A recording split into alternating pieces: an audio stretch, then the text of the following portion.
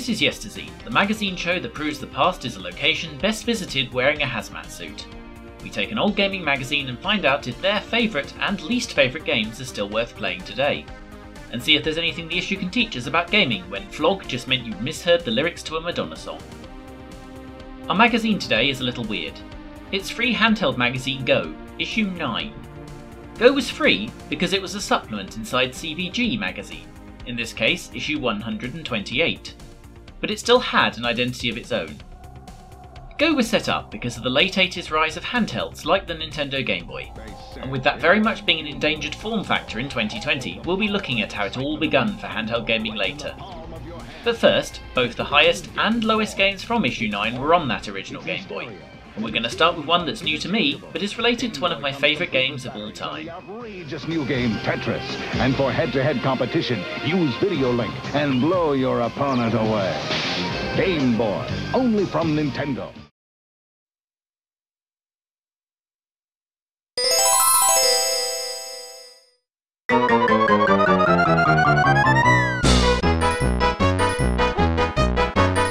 You might be thinking this looks a lot like a SNES game.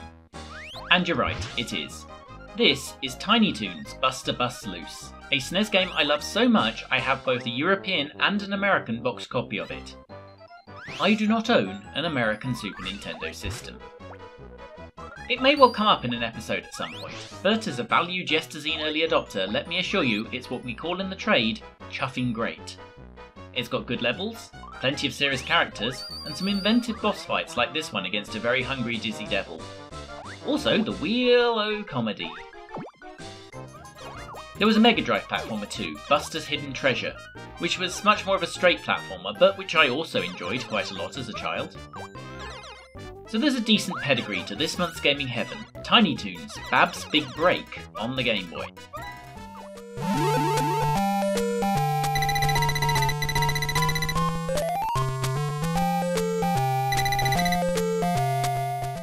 At first glance, this has a lot in common with Buster Bus Loose, most confusingly that you play as Buster.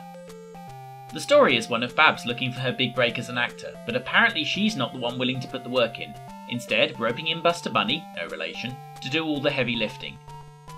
More than that actually, this game has 3 playable characters you can switch between at will. They're not wildly varied experiences though, differing only in what happens with their weapons. Hey look, Dizzy's hungry again! Entering the game, it's got more in common with the Mega Drive game than the SNES. It's slower paced, and if its graphical style reminds me of anything, it's Super Mario Land 2, which is obviously a huge compliment to it. Also notice I have to open these item boxes from the top, which I'm sure is the difference that kept Nintendo's notoriously jumpy lawyers away from it. Maybe a certain other game should have given that a try. So at the point I captured this footage, I of course had not read the manual and didn't actually know you could switch between the characters, which gave the impression that Buster's carrots were useless. In fact, their arc is designed to take out airborne targets. If I want to get the ground enemies, what I want is Hampton and his watermelons. The temptation would be to tediously switch between the characters at will, but the lack of ammo guards against that, as well as the fact that you can of course get rid of enemies the traditional way. It's a pleasant enough experience through level 1, ending with Dizzy clearing us a way through to the boss battle swiped straight from Buster Bus Loose, where you have to feed Dizzy before he murders everything. He's never himself until he's had a Snickers. World 2 of the slightly stingy 4 in the actual game casts Furball as your helper, and starts with a trip through the sewers, like any good city break. This did bring up one of the other issues with the game, as I got lost twice, most notably in this confusing pipe maze. I didn't think I'd have to resort to my old Spectrum era trick of making a map as I played on a Game Boy platform game, but I'm starting to think it would have been a good idea. Still, exploring the level does bring up some of the variety, including quite involved things you'd only find by searching, like this lovely little race mode hidden in a pipe in the sewers. I do wonder if this game might be too difficult for the demographic it was aimed at, but it's certainly going to be hanging around on my flashcard for my next flight somewhere, but possibly after downloading a map. I'm guessing by now you've probably very much played the more famous Game Boy platformers, and if so, you should hunt this down too. Unless you haven't played Buster Bus Loose, in which case get the hell on with that, man.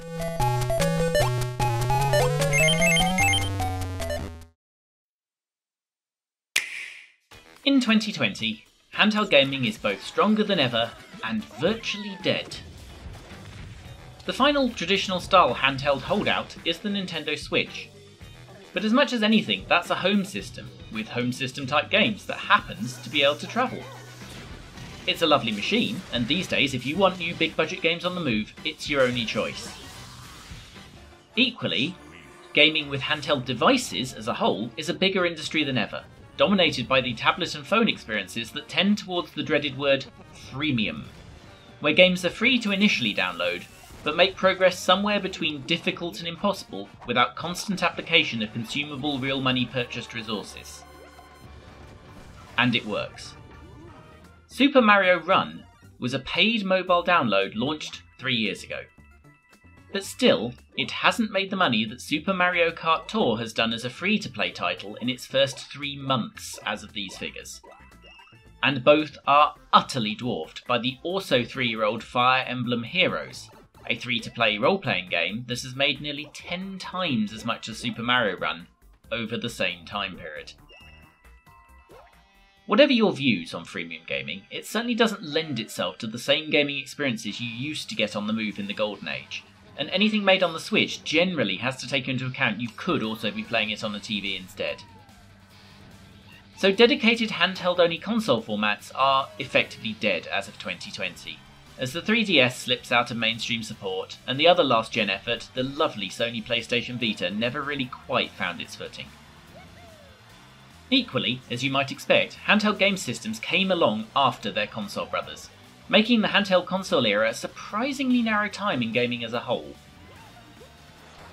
The first video game system to take interchangeable cartridges that everyone remembers is the Atari VCS, later known as the Atari 2600, launched in 1977.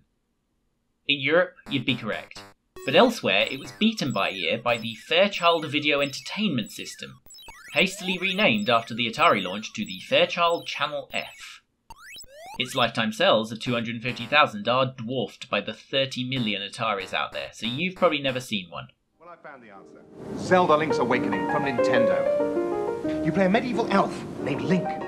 Equally, your first guess for handheld with cartridges would possibly be the original Nintendo Game Boy from 1989. But it was merely the first to nail the format after some high-profile failures. Zelda, an vulgar and inexhaustible Nintendo. As early as 1979, British board game heroes and creator of the Vectrex, Milton Bradley, or MB to us cool kids, launched this, the Microvision. The machine itself did not have a CPU, and relied on the cartridge to provide this, which was confusing as there ended up being a mismatch between cartridges and machines. Early carts used an Intel CPU, which was so power hungry that the Microvision demanded 2 9-volt batteries to function at all, making it marginally more expensive to run than Gibraltar. Later on, supply problems and lower power consumption saw MB switch to a Texas Instruments chip that only required a single 9-volt. They changed Microvision hardware to only accept 1 battery, thus breaking compatibility with old carts. Although, thanks to it being too expensive to change the moulds, some quick-thinking genius at MB relabelled the now empty space as spare battery holder. The cartridges took over most of the front of the device, providing a screen and control overlay specific to the game, covering up what was a plastic sheet with 12 pressure points underneath to be just the controls the games needed. MB Vectrex owners will recognise the concept of an overlay being used to cover up a machine's limitations, and limited the Microvision certainly was, with a processor running at 100 kHz. Yes, kilohertz. 0.1 MHz, a 10,000th of a gigahertz, and 16 whole bytes of RAM tied to a screen with a resolution of 16 by 16. The classic era Sinclair ZX Spectrum, which is only 3 years newer, has 4,000 times the memory of this thing. Worse, the machine was horribly fragile.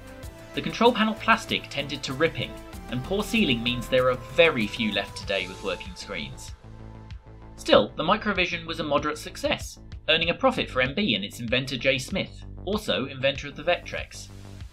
Nonetheless, it had a huge impact on gaming. One of them made its way to Satoru Okada at Nintendo R&D 1. That section was struggling a bit after a few commercial failures and had had a lot of engineers escape to other companies and departments. Two important people had stayed though, Satoru himself and his now considerably more famous boss, Gunpei Yokoi. Satoru got addicted to the Microvision's packing game, a breakout clone called Blockbuster. This is that game. And I can understand the appeal. You have to remember it's 1980 at this point, and this is a handheld system, albeit one that requires a small power plant worth of Duracell's finest. This thing runs quick, although the painfully low resolution makes it bloody difficult to play, although I suspect the original machine's dial might actually be easier than the mouse I'm using. Side note though, this is why emulation is fantastic.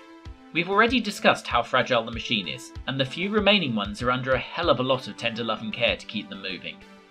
Most of us will never get to play one, but here, this is the next best thing, and the stonking work done by Paul Robson to source the games and write this should be commended.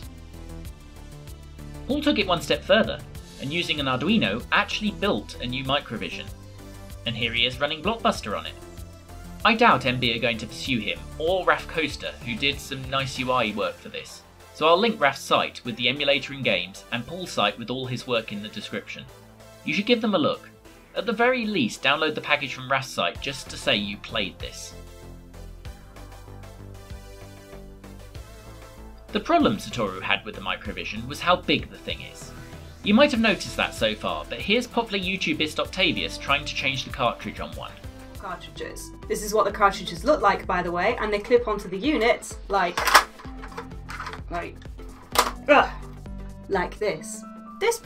Satoru mentioned in an interview that he didn't understand why the thing had to be so big. When they tried to make one of their own, he probably found out. Nintendo tried to make a similar pocket-sized device, but the technology in this pre-NES period just wasn't up to it. We called Satoru to ask more, and after comments such as, "Who are you? Why are you ringing me?" and "It's 11 AM here, I've got time to talk," he offered the following. We first tried to make a portable console that people could really carry in their pockets, except that the screen resolution was very poor and the graphics were very abstract. Besides, we also thought that the idea of interchangeable cartridges was interesting, but because of Microvision's limitations, all the cartridges looked the same, both with their graphics and the concept of the games. So we said to ourselves, why not just have one game per machine, but with good graphics at least? The result was this, the famous Game & Watch, a series of more hardy, high-resolution single-game handhelds first launched in 1980, when the Microvision was still, technically, a thing. But how did they do it? Well, this is where the oft-repeated origin story of the Game & Watch comes in. It's true, it just happened a lot later than generally stated. Yokoi-san was commuting into work one day, on a train, and spotted a man playing with his calculator out of sheer boredom. Suddenly, the idea of how to do a portable game with 1980s tech was clear. Use LCDs, where all the images were pre-baked into the display and could just be switched on and off. Doing this allowed some surprisingly pretty games, albeit with fairly limited gameplay.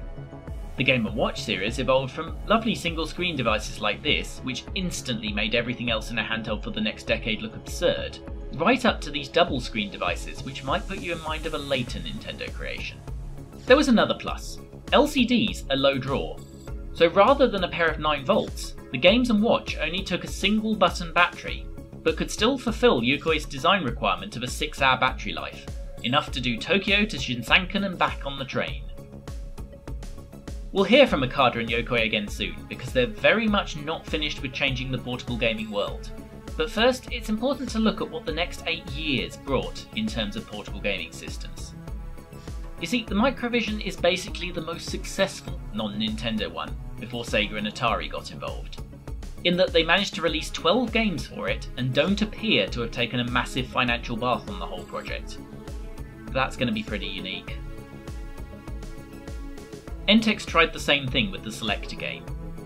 It too had cartridges which were essentially the whole system.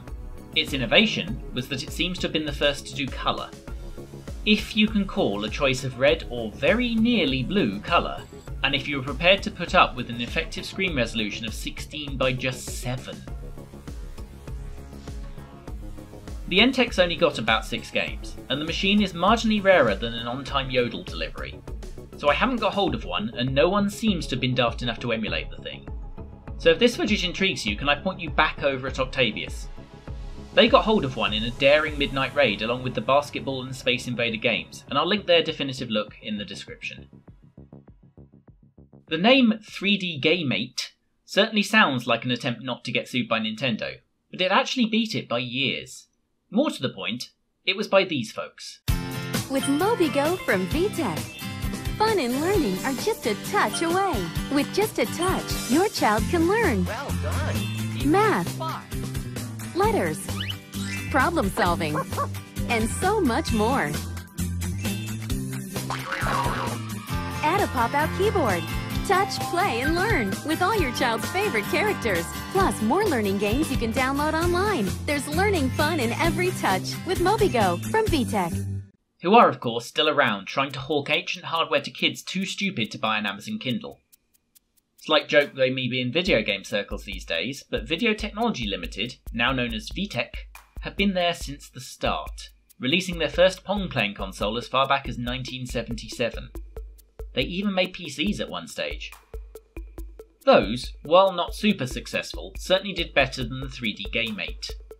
12 years ahead of the Virtual Boy, whose concept it largely matches, there were only 3 games for the 3D Gamemate, which makes the 6 made for its sister system, the optimistically named VTech Variety, almost successful in comparison. We're in 1983 by this point, and it's not getting much better. The PalmTech's portable video game system, also known as the Home Computer Software Supermicro, is a disaster, as long as its various brandings. PalmTechs were a VTech importer, so you'd think that would have taught them, but come the end of 1982 they threw their oar in, just as the US console market went to crap. Unfortunately, that wasn't the machine's only issue. The screen was basically only visible if you lived in the middle of an active volcano, and this was very obvious when they first showed it to the public. A hasty rebrand followed from Video Game System to Supermicro, in the hope of fooling people who didn't buy consoles anymore, and the bundling of a light box, which upped the batteries required to 6, and utterly failed to save it. They ran out of money, with well less than 30,000 sold and 3 games made. This is also super rare, as the units are also very fragile. If anything, the Bandai DigiCass is even more of a regression, going back to making every cartridge have to bring its own screen to the party. The games were basically no different to standard LCD ones, and only 7 of those were ever made. Bandai, of course, weren't done with video games, at least. Astonishingly, there's still 3 abject failures left to cover. Epoch's Game Pocket Computer at least looks like something resembling a handheld system, and is probably the best known of this list. But even so, it never got more than 7 games released for it, and 2 of those were pack-ins. And one of those was a paint program, which I'm sure was endless fun on a 75x64 screen. It was never released internationally, so it'll cost you at least 2 of your better limbs to get one these days. I wouldn't bother. The best thing I know about it is, it came with a cartridge for the 2 pack-in games. You don't need to use it, the games are on the system itself, and the only thing on the cart is instructions. It's basically just so you don't have to leave an exposed cartridge slot. One of Epoch's consoles though did get a release outside Japan. We just wished it didn't. If you don't know what this is, then we'll get to it one day. But yes, that really does say Barcode Battler. And yes, of course I own one. Boxed. This brand name you'll recognise though, if not the machine itself. This is the Etch-a-Sketch Animator. If it had been the size of a real Etch-a-Sketch, we might have got somewhere, but it had a tiny screen. The draw was that it could store an underwhelming 12 frames for later playback, making the world's least convincing flipbook. Amazingly, there were 3 more attempts to do something like this by Etch-a-Sketch. None of them sold many, and they were all fantastically overpriced for something to do the job of a tiny notebook. Why they kept trying is just one of the unexplained mysteries of the world. Finally, we seem to have come full circle, because this is the IM26, which both looks like and works like the Microvision that was 8 years older. This is what handheld gaming was like in Soviet Russia. They made 5 games, and information on any of this is almost non-existent, and for that we should possibly be grateful. So handheld gaming had comprehensively not taken off despite many tries, and you can see why. Because other than Nintendo's own very attractive but simplistic and single game, LCD Games & Watch, the well-meaning crap we've just seen were the only handheld consoles. Really, since the Game Pocket computer in 1984, no one had attempted a new pure gaming cartridge-based handheld. So technically, the Epoch Game Pocket computer was still state-of-the-art. And then, in April 1989, Satoru Okada and Gunpei Yokoi released their new challenger. There were 4 launch games, but I think this is the one you'll recognise.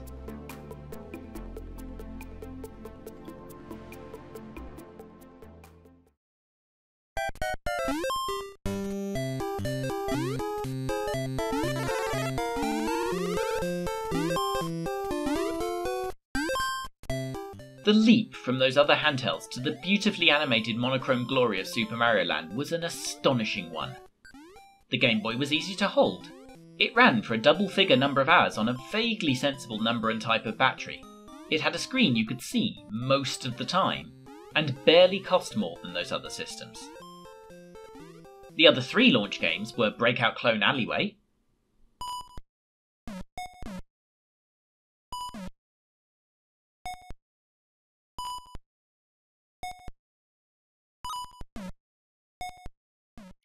a conversion of the NES's baseball game,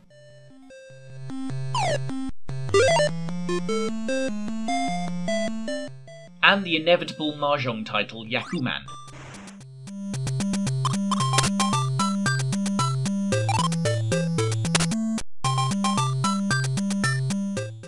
Those were all developed by Intelligent Systems, who in a very neat callback were also responsible for all $600 million grossing dollars of Fire Emblem. I don't think I need to tell you though that good though Super Mario Land is, and it's still very good, the reason everyone owned a Game Boy came just 2 months later.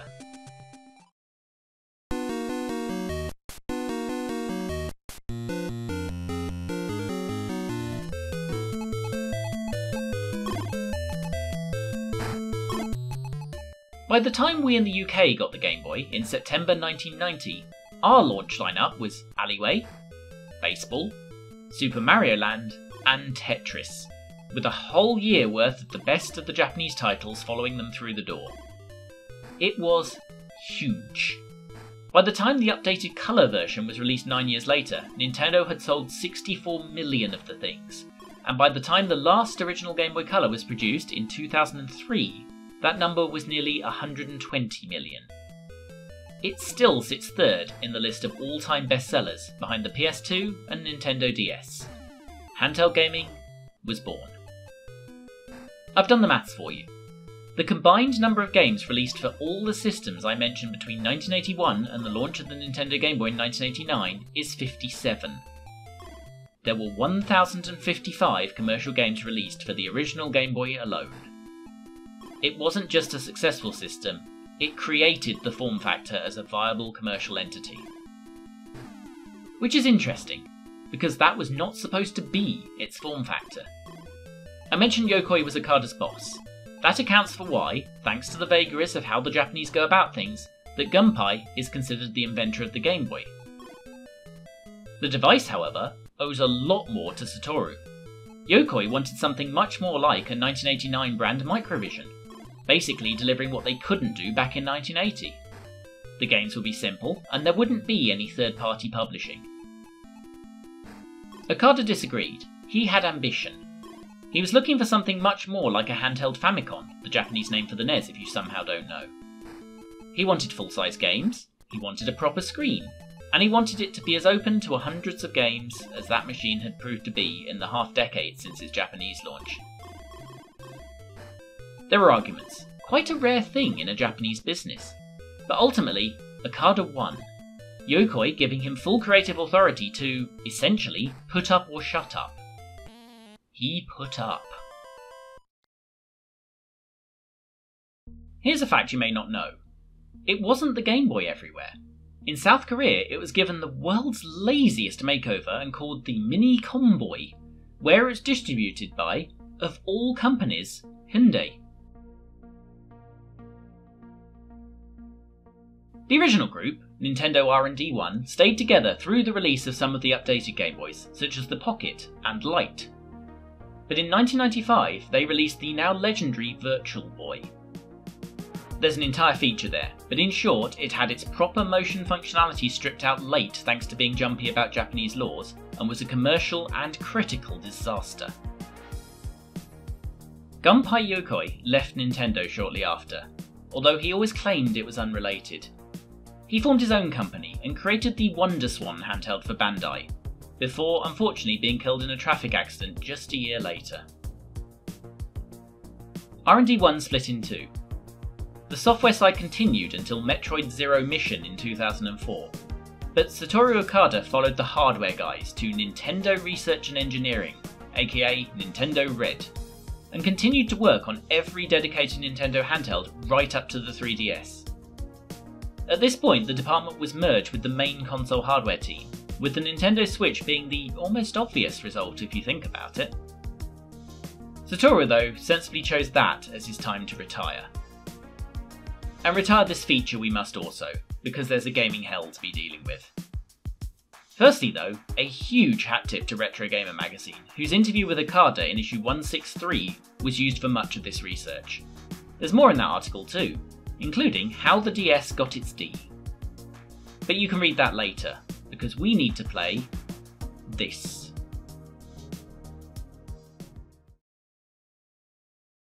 Centipede was a 1981 arcade machine from Atari and Ed Logg, creator of stealing most of Gauntlet from someone else, as I found out some time after putting it exactly the other way round in episode 5. If I find a game somewhere previously called Lots of Legs on a Tube, then I won't be surprised at all. That said, he had a co-creator, Donna Bailey, who is mostly forgotten in video game circles, as this was her only real finished game. Not a bad legacy.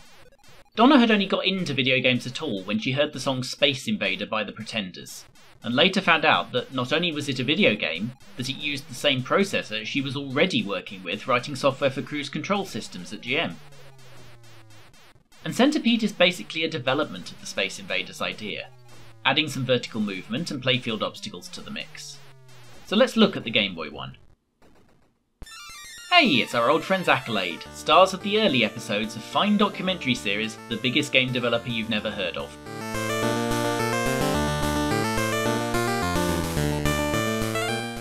The intro is all very upbeat and nice, and so is this music, although get used to it because it's about all the game has in that department. As we'll see when we start a game. Yes, it really is this simple.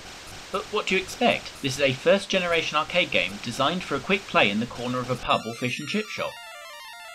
Why don't fish and chip shops have arcade machines these days, by the way? Little blast a Street Fighter while waiting for my Savoy? Lovely. Anyway, now we've got a game, it's obvious that this is several gameplay design steps past the like of Space Invaders. Shooting enemies drops one of those mushrooms, and if our centipedes encounter them, then they turn and go down the screen early, meaning that gardening, as well as enemy control, become vital skills to the whole process. There's a few extra enemies too, most notably these spiders, who have a neat risk-reward mechanic of being worth more the closer you are to them when you shoot them. It's a proper arcade game is what I'm saying. Thin as all hell, but absolutely with some mastering to be done, and perfect for 5-minute short blasts. So why did Go give it 58%? Well, I think at least part of it is that it's a 10-year-old arcade game with no enhancements. Before these things were really properly retro, no one was really hankering for that, and Accolade put this out at £25, which was full price for Game Boy games at the time. In that context, when it could be your only game purchase for at least a couple of months, it's stingy at best, and it's really suited to a couple of quick goes at a time rather than obsessive play sessions. That £25 this month in Go alone could have bought you the entertaining but short action game Batman Return of the Joker, fun little platformer Popeye 2, or of course, Tiny Toons. So you can see their point. In 2020 though, you should hunt this down as a quick commute game on your Game Boy or differently legal Game Boy sized emulation device. You're not paying £25. It's not your only game until your birthday. but it is something you'll want to keep handy for those moments when you get to the station and the train is 10 minutes late.